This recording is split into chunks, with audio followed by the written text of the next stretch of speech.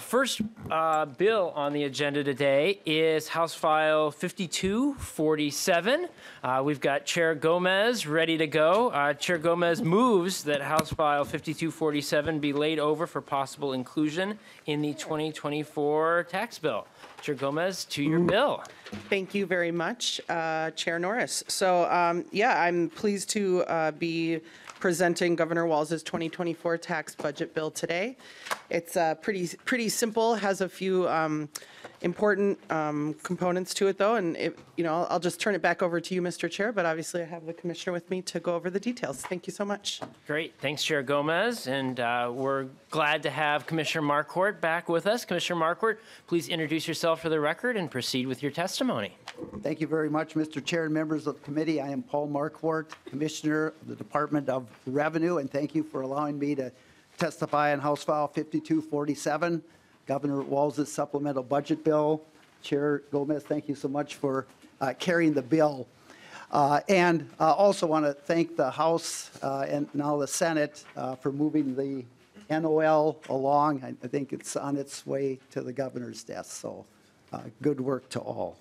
So just kind of overall on the governor's, and I was here a week or so ago, and so I'm not going to go over everything, but I'm going to concentrate on the big part of the bill.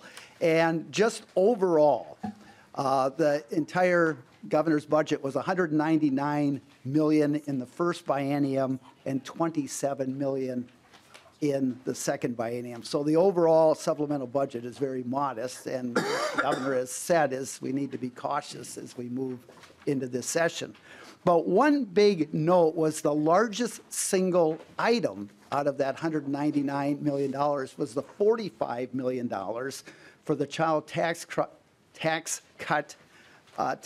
credit payment protection pilot program. That's $45 million. And so that is really the big part of that. And I think when you look at how big of a part that was in the budget, really reinforces Governor Walz's and Lieutenant Governor Flanagan's commitment and the legislature's commitment to making the state of Minnesota the best state in the nation for kids and families, and as part of that, to eliminate child poverty.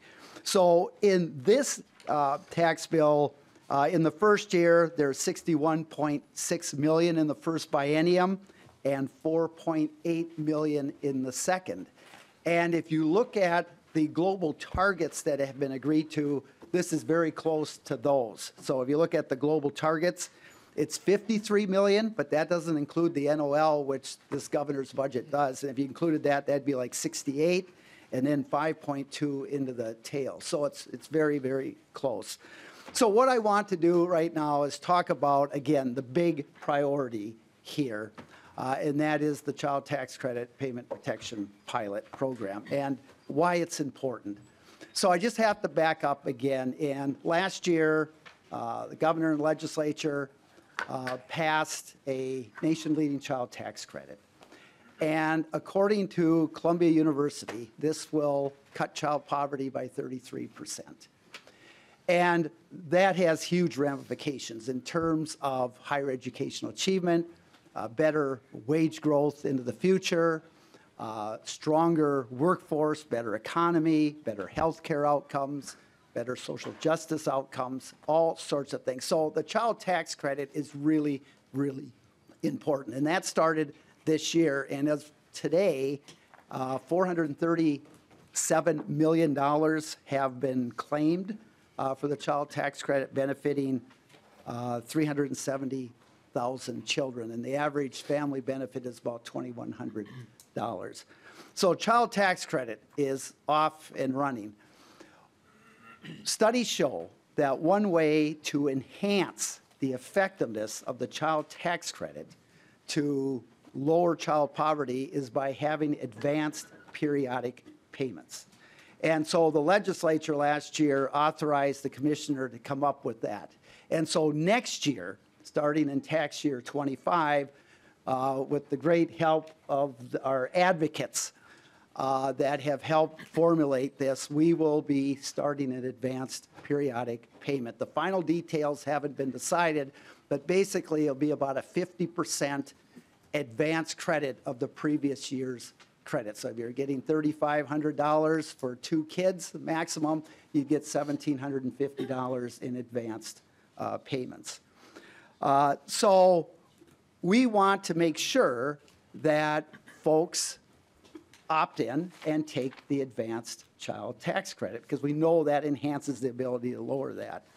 And so the biggest obstacle for people getting into the advanced child tax credit is the fear of having to pay that advanced credit back if they get an income increase during the year. And we know that because of data that came out after the advanced earned income tax credit on the federal level that went from 1979 to 2011, only 3% used that advanced credit. And one of the major reasons the report said it was the people were hesitant to get into the program because of the fear of having to pay that back. In the state of Colorado, in Chicago, they also had advanced payment programs. And in those 2 studies also, one of the greatest obstacles for people getting into the advanced was the fear of having to pay that back. So that's why the governor and lieutenant governor has this proposal, working with advocates, to provide what you would call a safe harbor, to be able to guarantee a 50% minimum credit based on 50% of their previous credit. They would be guaranteed that regardless of what their income did, unless it went over some limits that we have. But what it does, it would allow parents to go from a part-time to a full-time job, which was one of the major things that we found in these pilot programs, that they moved from a part-time to a full-time, or a spouse or someone getting a new job, or whatever that is. You're not worried and stressed out about that occurring. And so the income limits are, you would not qualify if married joint filer, you go over $60,100 for 1 child, and that increases by $9,000 for every child you have. And if you are other filers, it'd be $49,570. This is a 4-year pilot program at a cost of $45 million, roughly about $10 million a year. And again, the reasons for this is, number one, to increase participation in the advanced child tax credit, because we know that enhances the ability of the child tax credit. It reduces parental stress during the year, and studies show stress also impacts the kids. And it allows kind of an incentive for increase in the income as the year goes on. And so, you know, $10 million, I think, and the governor strongly, lieutenant governor strongly believes this is a very good investment, because we know that if we can eliminate child poverty in the state of Minnesota, this will have transformational impact on citizens around the state. And let me just kind of put a little data on this, how important it is to eliminate child poverty if we can. There's been a number of studies, the National Academy of Science, one done at Georgetown University, one done at Washington University in St. Louis, one done at Stanford University. And what they have concluded is that this costs our economy, the fact that you have child poverty, and they estimate that cost of about $500 billion to $1 trillion a year. Roughly 4 to 5% of our GDP is lost. And it makes sense, because with child poverty, you have less kind of wage strength. You have not as strong of a workforce. You have a little bit of a slower economy because you don't have that productivity there. You have worse health care outcomes, which leads to more health care costs. You have more criminal justice costs. So the lost revenue increase in costs, they're saying it's 4 to 5% of our GDP. So what could that mean for Minnesota? So Minnesota has a lower poverty, child poverty, than the rest of the states. But let's say instead of 4 to 5%, let's say it's just 1%. Let's say if we eliminated child poverty in Minnesota, it would increase our GDP by just 1%. So what would that mean in the state of Minnesota? That would be an increase in our GDP or economic output of $4 to $5 billion a year. That's like building 4 or 5 new Viking stadiums every year. Whoa. I know. I didn't want to, but I needed to put that in perspective. So, and according to the budget forecast that just came out, the total personal income is about $428 billion in Minnesota for 2024. Take 1% of that, that's over $4 billion. And if we bring in $15 billion a year from income taxes, 1% is $150 million that could increase just those revenues because you have higher wages, stronger workforce, more profits, better economy. We're talking just 1%. Add on to that sales taxes because of a more robust economy. Add to that corporate profits because of a more robust and stronger workforce. Because of stronger healthcare outcomes, you'd have less healthcare costs, less costs other places. So you're looking at $10 million here for this, basically the safe harbor, that is really going to enhance and protect this program that we know studies have shown can reduce child poverty. And, you know, the potential benefits of eliminating child poverty in Minnesota are great. As I said before, I think it's transformational. And I think it's really exciting on what the governor, lieutenant governor, and the legislature have done in the last few years on what type of an impact that's going to have in the future on Minnesotans around this state. And is it a monumental task to eliminate child poverty? Yes. But we have a great start to do that. And so I think it's important that we have all hands on deck when it comes to the child tax credit. I think we need to make the child tax credit as effective as it can be. And the CTC payment protection pilot helps do that. And so if we get this right, the results could be amazing for not only the families who are in poverty and lifting them out of poverty, but for the quality of life for the entire state of Minnesota. So members, Mr. Chair, I can talk about more in the bill. I think I did the other day, but this is really the big thing. And that's why having this safe harbor in place is just absolutely crucial to the success and effectiveness of lowering child poverty on this child tax credit program, which we're leading the nation right now. Let's just continue. I know this is a huge task, but we can do it if we have all hands on deck. So thank you, Mr. Chair and members. Great. Thank you, Commissioner Marquardt. We're going to go to a couple of other testifiers first, and then I know we've got an amendment, and we'll have member discussion at that point. Next up is Nan Madden from the Minnesota Budget Project.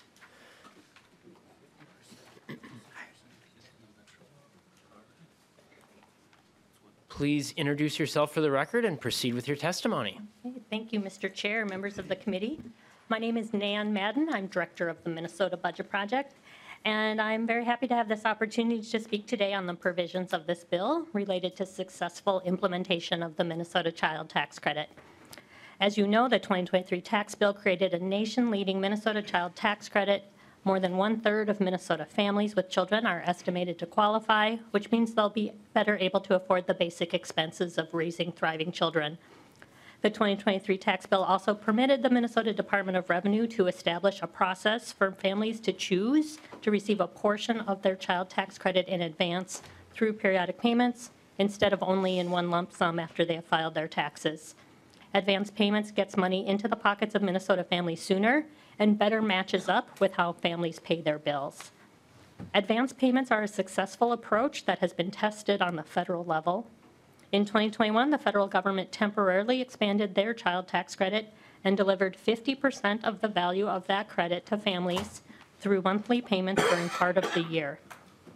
Families were better off and they faced less hardship in the months that they received those advanced CTC payments. I've provided the committee with a letter that describes a set of design principles that we and nearly 40 of our partners believe are important in implementing advanced periodic payments.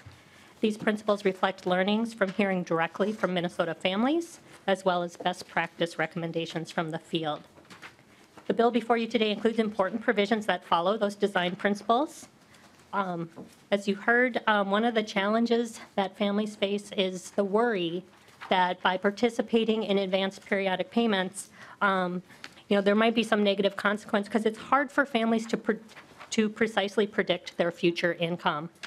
Low-income folks in particular may be relying on multiple jobs. They might not be scheduled for the same number of hours of work every week. So it's harder to predict what your future income is going to be. The minimum credit provisions in this bill protects families who have increased their incomes from one year to the next. This bill also recognizes the importance of having resources and the infrastructure for successful implementation. There are pros and cons for families for receiving advanced periodic payments, and for us to truly empower families to choose what's best for them, they need to get good information and have the ability to interact with the tax system and opt out if advanced payments end up not meeting their needs.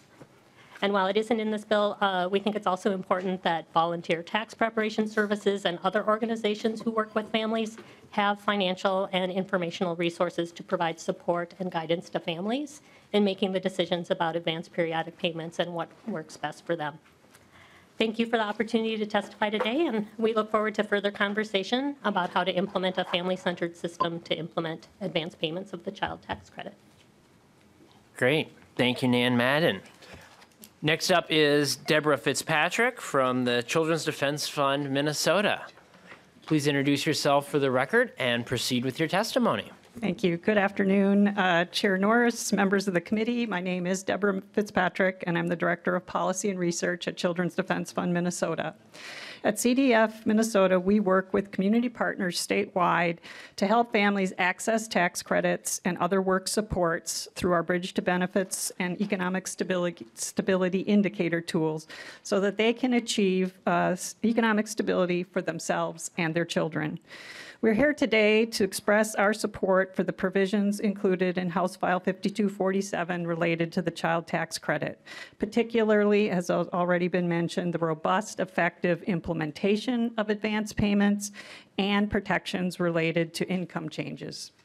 Through our experience working with families in networks across the state, as well as facilitation of several focus groups, surveys, and listening sessions across the state, we have heard overwhelmingly that the option of receiving advanced CTC payments is very important for families' ability to budget and support healthy development of their children. Advance payments more closely align to how families manage their lives and the many costs associated with raising a family. In order to make this option a reality for families, however, we recognize and support the administrative funding necessary for successful implementation. And while this option is important for families, in all our focus groups on CTC advance payments, families did express concern about how small increases in income might result in them having to pay back money to the state. Given these concerns, we do appreciate the inclusion of a minimum payment approach that provides greater predictability for families and addresses a potential disincentive to rejoin the workforce, take on extra hours, or a new higher paying job. On behalf of the families we work with across the state, we look forward to partnering with you and the administration to successfully implement advance payments of the state child tax credit and to ensure it advances our shared goal of creating a state where every child thrives. Thank you so much for your time today. Thank you, Deborah Fitzpatrick. Any other members of the public who wish to testify on House File 5247? All right, seeing none, Representative Robbins, I know you have the A1 amendment. Would you like to move the A1 amendment? Thank you, Mr. Chair. Yes, I move the A1.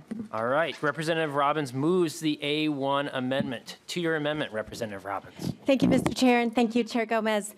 I am a supporter of the tax credit, and I'm a supporter of the advance payment option. What I'm not a supporter of is this idea that we're creating a guaranteed minimum credit, because I think it's not going to work the way it's being sold by the department and even by the testifiers here today. And it's going to cause the problems that people don't think are happening. So how it works in the current law as structured is you would get to keep the, you get your 50% advance payment. And if you are under the income threshold of this, let's just use the one child number, 60,100, and you end up getting to keep that extra that we talked about last time, that's true. But if your income goes above that 60,000, it's a cliff and you do have to repay it back.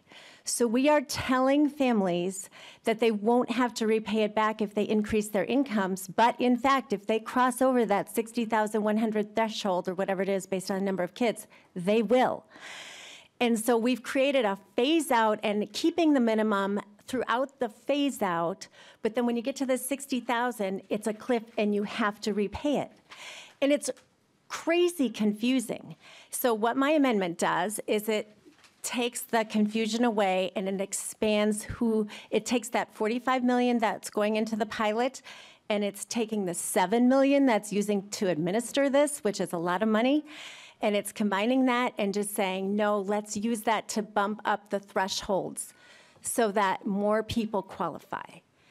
And it expands into the middle class more. And so I know the goal is laudable, the intent is laudable, but I think there's a fundamental misunderstanding. People are being told they will not have to repay if they get this. And if you cross that 60,100, you absolutely are out of the safe harbor and will have to repay. And that is a disincentive for people to participate, as we've seen in these other studies. It's a disincentive for people to earn more money and better their fiscal household income.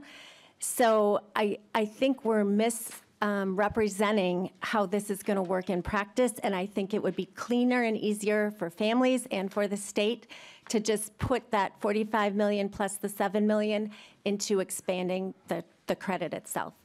That's the amendment. Thank you, Mr. Chair. Thank you, Representative Robbins. We've got a list started, but first, if Chair Gomez, you want to respond? Or I can go last. I don't know what you would like me to do. It's up to you. That's fine. Maybe we can have the discussion and I'll go last. If you don't Okay. mind, Mr. Chair. Yep, no problem. Thank you. Next, Representative Koznick. Mr. Chair, I think I'll just speak on the bill overall at the end. Mr. Chair. I'm Yeah, sorry. Representative I have Robbins. a bill and a constituent up in another committee, so if I bail, that's why I'm leaving. And no disrespect to my colleagues, I'm sorry. But Chair Davids is ready to take it on. All right. Any further member discussion to the amendment, the A1 amendment? All right. Seeing none. I would like a roll call. Roll call having been requested, roll call will be granted. Chair Gomez to the A1 amendment. Yeah, thank you. Well, I'm glad to hear that you're now a supporter of the credit and a supporter of periodic payments, because I just want to remind everybody, no Republican voted for this incredible expansion of this credit last year. So, you know, if you've had a change of heart and you now believe that we should do this, I'm very thankful for that. However, this is, you know, I think that the commissioner talked about, and the testifiers talked about the value of periodic payments in people's lives. You know, in 2021, I think it was the American Rescue Plan expanded the federal child tax credit. It was they increased the overall amount, $3,600 for a kid under 6, I think, and $3,000 for a child between 6 and 17. And they did kind of a similar thing to what we're doing here, 50% advanced periodic payment. And this was transformational in people's lives. This was really, you know, we're talking about folks who are really, you know, trying to make things happen for their kids on very low incomes. And so a couple $100 extra a month really made a huge difference in people's lives.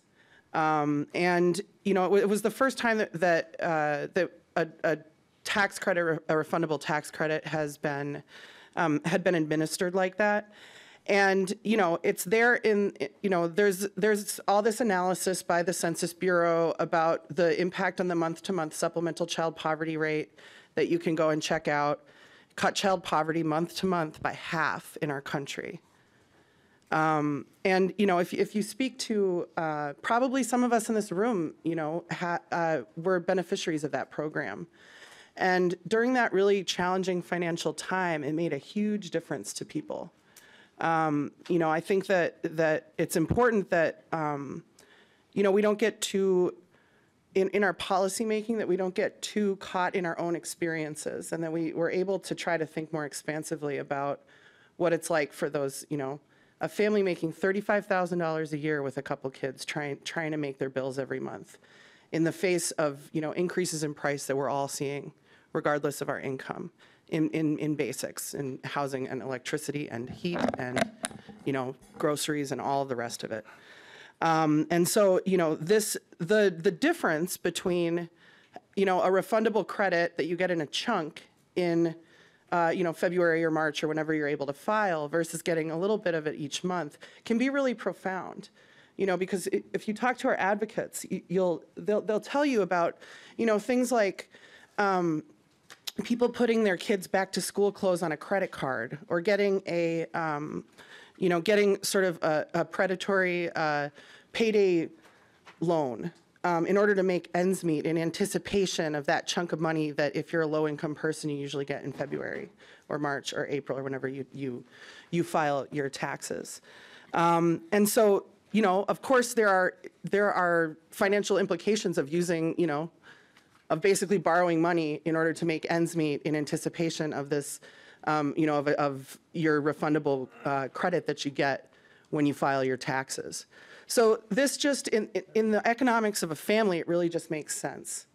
And so it's worth us doing what we need to do to kind of figure out. I mean, I agree with you in a lot of things. Like, I would like us to be able to extend this to everybody who gets the child tax credit.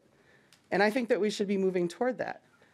Also, to your point, I mean, this is a new thing that we're asking our Department of Revenue to do.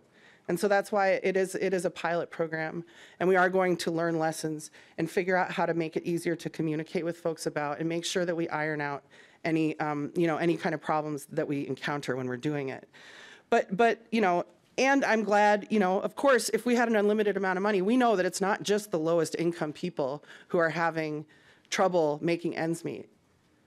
We have the highest child tax credit in the country. It's $1,750 a child. Any of us who have a little kid know $1,750 is not the cost annually of raising a child, right? It's a little bit higher. So, obviously I agree that there are definitely like a lot of other families that could be helped by the child tax credit if we were able to expand the income thresholds. And I think that we did the best that we could within kind of the budgetary parameters that we had to ensure that we were really targeting it to the people who needed it the most, making sure that we were including, families, larger family sizes, making sure that we were including people who were excluded from other refundable credits. And so, I think that we did a lot in the program design to try to make it as effective as possible. But, basically like gutting the periodic payments, which again, I just can't stress to you like what the federal periodic payments meant to people. But gutting that program in order to temporarily extend the tax credit a little bit up the income scale, I just don't think that it's the right policy choice. And I'm really excited and thankful to the governor and to the commissioner and his staff and to the advocates for working so hard to try to get us to the point where we have this program design, and to the governor for prioritizing this so much in his budget, because this is really going to make a huge difference month to month, day to day, in putting money in people's pocketbooks on the kind of schedule that their bills come, not just once a year, because the bills come every month.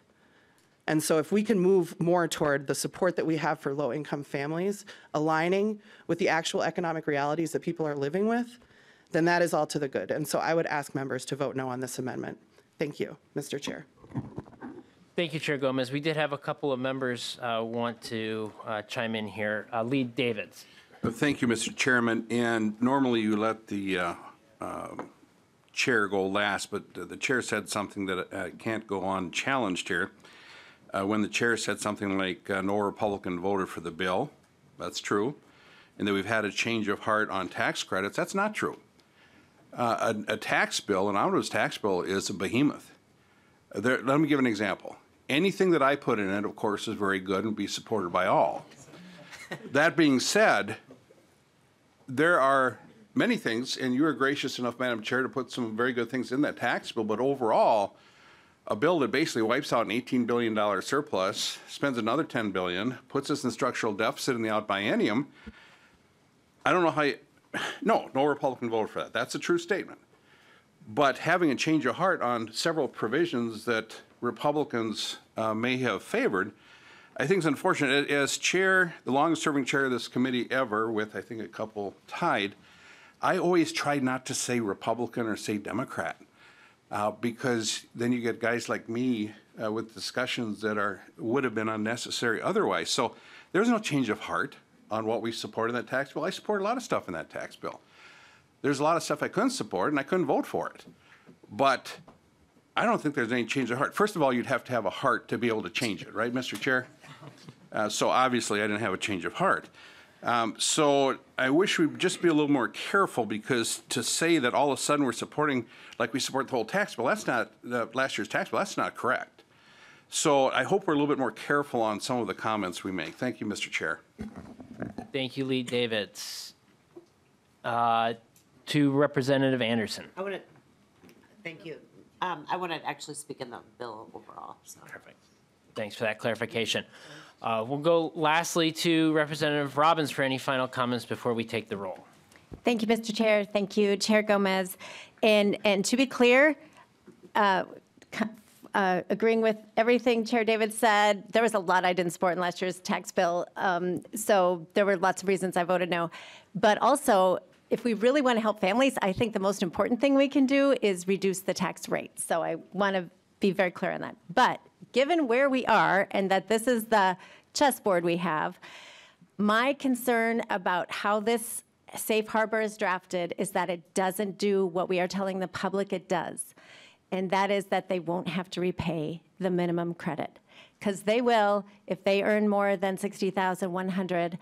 And so all the reasons of doing it the way you're designing it to get more people to participate, they will still have all those fears and hesitations, or they will be disincentivized to work more. And so with that, Mr. Chair, that is why I'm bringing the amendment, and I ask for member support. Thank you. With that, Ms. Sabis will take the roll on the A1 amendment. Chair Gomez. Gomez, no. Chair Gomez, no. Vice Chair Norris. No. Vice Chair Norris, no. Lead Davids. Yes. Lead Davids, yes. Representative Agbaje. No. Agbaje, no. Representative Anderson. Yes. Anderson, yes. Representative Brand. No. Brand, no. Representative Elkins. No. Elkins, no. Representative Howard.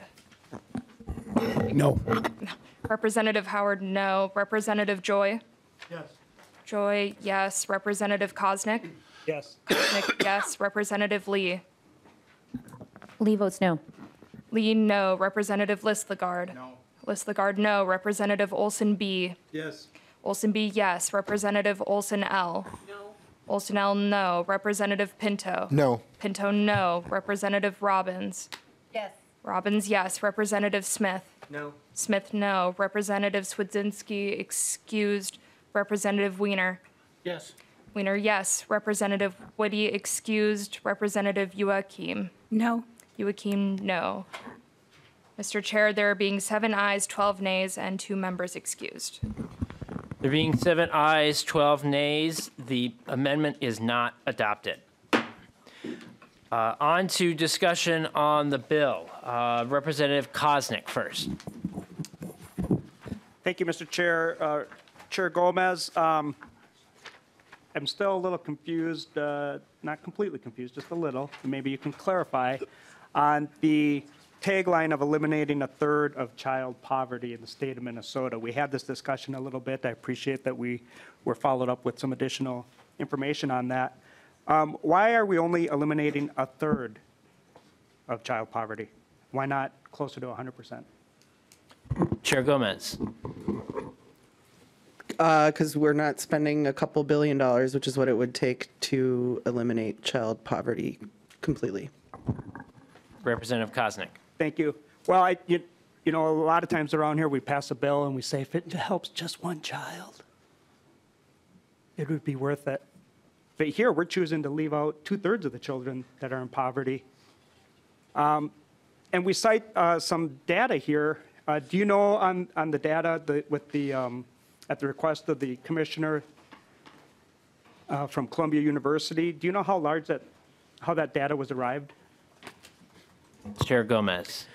Just to clarify, this, as you heard from the commissioner, this child tax credit has already helped 400,000 kids. So I wouldn't minimize the impact that this is already having in people's lives. As to the methodology of the Columbia University study, I would ask, for an assist from Mr. Williams probably on that. But, it's a short memo. You can probably read through it and learn a little bit about the methodology and the sample size, et cetera. Well, thank you, Mr. Chair. Representative Koznick. Thank you, Madam Chair and Mr. Chair. Well, in that sample, it says, we caution that the Minnesota sample size in our data set is small. And so I think we should recognize that when we tout that we're going to eliminate childhood poverty by a third. As the sample size of Minnesota residents and children, or children in poverty, was only 139 kids in the state of Minnesota when this was done. So their estimates, this is by the people that provided the data, given this, our estimates should be interpreted with caution and are less precise than they would be with a larger sample size. And so I just think it'd be more transparent to the Minnesotans that are expecting childhood poverty to be reduced by a third, that we're not really using great ample sample size.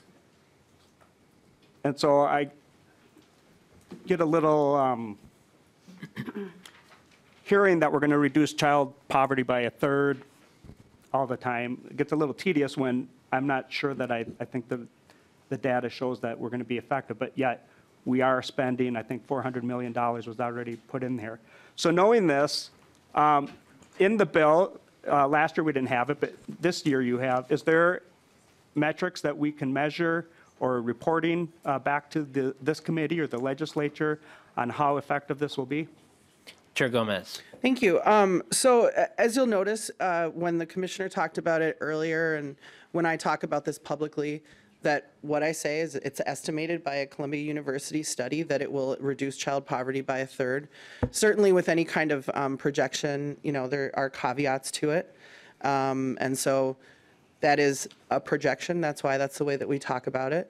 There are certainly there are, things that could influence that, and that could, there are other factors outside of the child tax credit that could raise or lower child poverty, as we kind of discussed the other day. But as you know from reading the bill, there is not a study requirement in the bill. Thank you.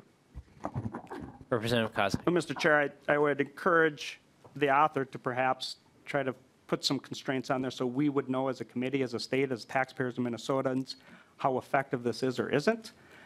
We did, as Chair Davids had mentioned, we did have a $20 billion surplus, and we increased taxes $10 billion.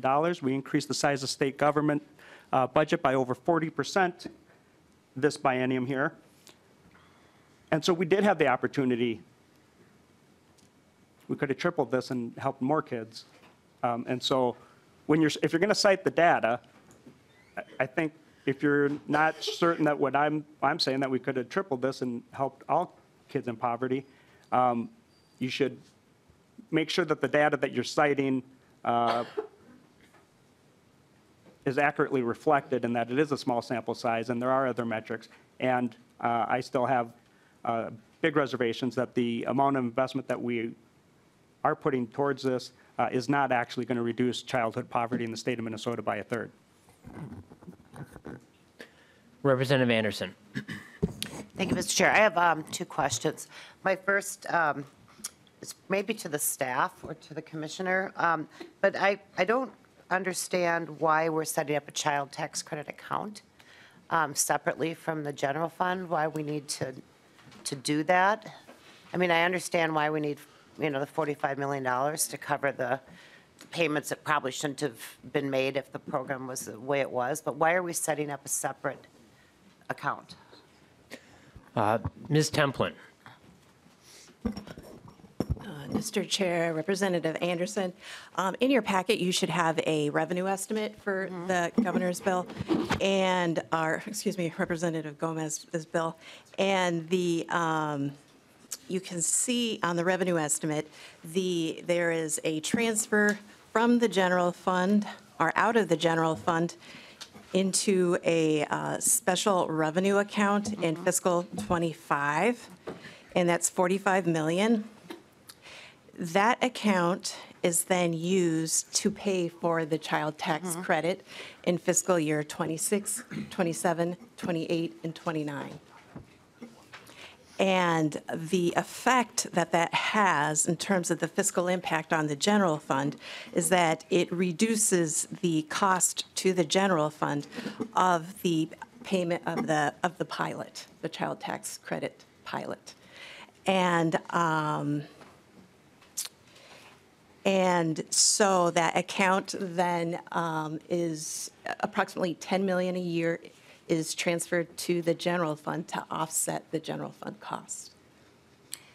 Thank you, Ms. Templin. Representative Anderson. Thank you. Wouldn't it just be more logical to just simply put the 20 million in for this cycle and then to deal with the rest in the future rather than setting up a revolving fund, a special revenue? I mean, why? Madam. Chair Gomez, Yes. did you want Sure, to? yeah, that's not really a question for fiscal staff. I mean, Yeah. it's a policy choice.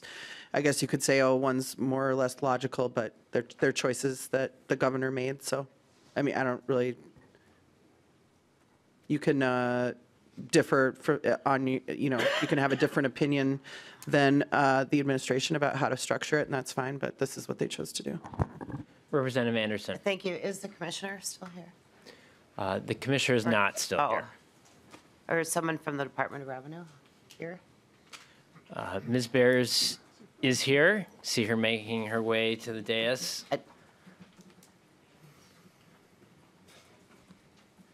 Thank you, Ms. Bears. Please introduce yourself for the record and proceed with your testimony. Mr. Chair, members, my name is Joanna Bears. I'm the Legislative Director for the Department of Revenue. And Mr. Chair, Representative Anderson, the reason is because this is a pilot program, so we wanted to take the money out for the pilot program and put into account so we knew it could be used and dedicated for this pilot program. So that $45 million comes out, sits in that account so that we can use it each year for the pilot program, and then the remaining would go back to the general fund if it wasn't used after the pilot program was done. Representative Anderson. Okay, thank you. I won't come to that. I do have, so my second question will be directed at Ms. Bears too, that it would also seem to me that if you set this up so it was paying forward or paying backwards, rather than right now, someone would get a refund, they'd get the child tax credit next February when they filed, then they're starting their payments after that, then they're worried about this. We're spending a ton of money on administrative costs. We're creating a whole new program. If, as the Chair Gomez stated, which I agree with, there's a value in periodic payments, and the difference is profound in periodic payments. Why did the department think about structuring this so that the payments are actually made after someone files their taxes, rather than getting a lump sum in February? They're made over the course of the next 12 months. It's the same dollars. It eliminates this entire problem. It solves the Chair Gomez talked about periodic payments versus a big check. once a year. Was there discussion at the department about that? Ms. Bears. Mr. Chair, Representative, there was a lot of discussion that happened to try to find something that would work. And I think, we looked at, doing these advance payments, we looked at looking back at the payment that's been made. One of the reasons we don't want to do that look back and take that payment or that credit that you would have gotten and paid it out is because that's money we're holding on to longer than we need to be holding on to it. So we want to make sure folks can get the money that is earned or what they can claim as soon as possible. And so you have to kind of look forward in order to do that. Okay, I won't ask any more questions. Thank you. Representative Joy. Thank you, Mr. Chair. Chair Gomez, one of the things, when I look at this and I hear what you're saying about getting money back in people's pockets for the child poverty, like on a monthly basis, not more, less, waiting until the end of the year and keeping fingers crossed when the taxes come. And that, I guess I would encourage moving forward, we should really look at that lowest tier tax bracket about dropping that, because what will happen is when people take their paychecks home, they're going to see more in their pocket on a weekly, biweekly, on a monthly basis. And I think that would also impact families and child poverty if we would look at redoing that tax bracket. I know it's going to cost more, and that's going to be the big factor, and everybody will get it. But I really think as people are struggling in Minnesota right now, and with child tax credit, everything, I think it's great what you're doing and getting money back to people so they can live month to month. But I also think we should really consider looking at dropping that lowest tier tax bracket so that people feel it in their paychecks every time when they get it on a weekly, biweekly, or monthly basis. Thank you. Thank you. Representative Joachim. Thank you, Mr. Chair, and I just want to thank Chair Gomez for carrying the governor's bill. Like all good chairs do, we always carry the governor and lieutenant governor's bill for discussion, which has been a robust one. And I also want to kind of remind us, in taxes, sometimes we think of things in a silo, but I know you don't. And I know when we talk about child poverty, we talk about it across all our different areas. So when we talk about decreasing child poverty by a third, we're also talking about the investments we made in housing. We're talking about the investments we made in healthcare for kids to have access so they can start out their life healthy. We're also talking about investments in transportation so their parents can get to work. We're also talking about investments in childcare so their parents can work. We're talking about investments in education, universal meals in and of itself, feeding kids when they're at school. All of that goes into how we look at helping children and families out of poverty. So not just the child tax credit, which lifts up a tremendous amount, and it's been proven at the national level as well during COVID, but just looking at our whole budget as a whole in Minnesota and what we've done, I would hazard a guess it's probably more than a third. So thank you, Chair. Lee Davids. Mr. Chairman, I'll pass. All right. Any final remarks, Chair Gomez? Just appreciate the consideration by the committee, and thank you to the governor and the administration for bringing this bill forward. And with that, Chair Gomez renews her motion that House File 5247 is laid over for possible inclusion in the 2024 tax bill. The bill is laid over.